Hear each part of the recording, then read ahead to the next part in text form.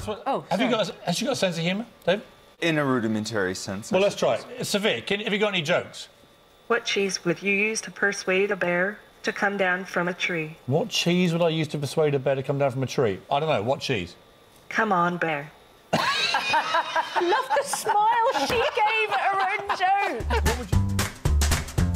Good. What cheese is made backwards? Edam. Oh.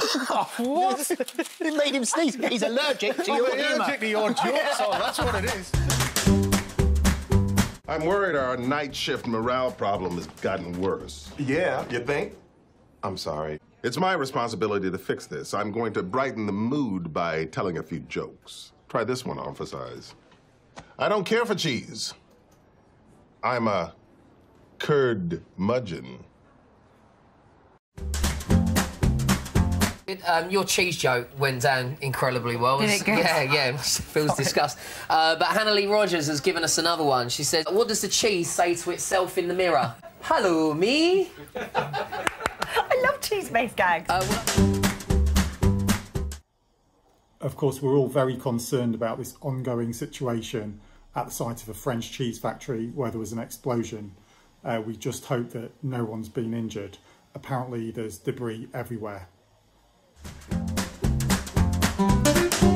Like this one time, there was this huge cheese platter out, and one of my uncles started speaking in cheese language. You know, like instead of saying, hello, how are ya? He said, hello, havarti. Someone else would go, oh, I'm Gouda. Oh, I don't know what would come after that. Well, if I'd been there, the sound of a gunshot.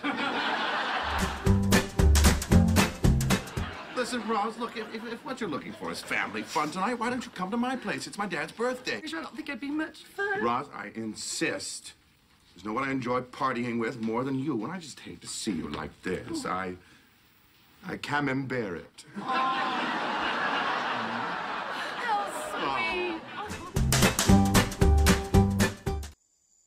Cheese is something we should all be able to enjoy without fear, without danger.